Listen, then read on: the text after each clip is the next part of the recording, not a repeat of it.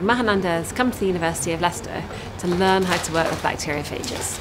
He wants to be able to use them to treat moths that are used to make silk in India. So he's come here to actually learn all the techniques that he'll be able to assimilate and then take back to India to be able to advise farmers on how to actually use bacteriophages. यहाँ पे आके मैं सबसे पहले कि bacteriophage कैसे isolate करना है वो बहुत इम्पोर्टेंट है। तो मैं आइसोलेट किया बैक्टीरियोफेज को और उसके बाद उसको कैसे अप्लाई करें एज ए फेज थेरेपी। सो मेरे को मेन इंटरेस्ट जो था, मैं वहाँ पे सेंट्रल सिल्क बोर्ड में काम कर रहा था। तो सेंट्रल सिल्क बोर्ड जो मेरा जो इंस्टीट्यूट है उसमें मुगा और एरी में एरी का ऊपर काम कर रहे हैं।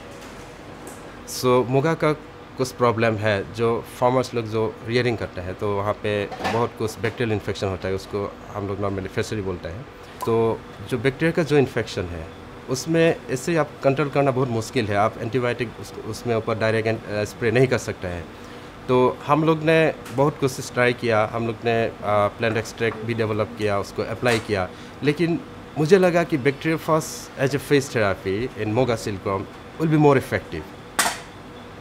मैं यहाँ के यूनिवर्सिटी ऑफ लेस्टर में जो मार्था का जो लैब है यहाँ आके मैंने कुछ बैक्टीरियोफेज के ऊपर बहुत कुछ सीखा। तो सबसे पहले मैं बैक्टीरियोफेज को सॉइल से आइसोलेट किया, उसके बाद उसका कैरेक्टराइजेशन किया, genome characterisation and many things I am doing, but main part जो है वो फेज थेरेपी है।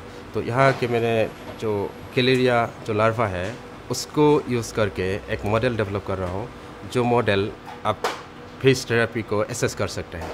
तो मैंने डिफरेंट मॉडल ट्राई किया, डिफरेंट टेक्निक्स ट्राई किया, इंजेक्शन भी ट्राई किया, फोर्स फीडिंग भी ट्राई किया। जो फोर्स फीडिंग जो है वो बहुत यूज़फुल है और आप उसको यूज़ कर सकते हैं एज ए फेज थेरेपी। वापस जाके क्योंकि मैं यहाँ पे आके बहुत कुछ सीखा, बहुत कुछ किया। जो मॉडल है वो तो very effective, I think that may be useful in muga. So when I will go back, वहाँ जाके मैं ट्राई करेंगे कि पहले बैक्टीरियोफेज उसको आइसोलेट करेंगे from soil water where possible, then I will try to develop the model, I will apply in the silkworm.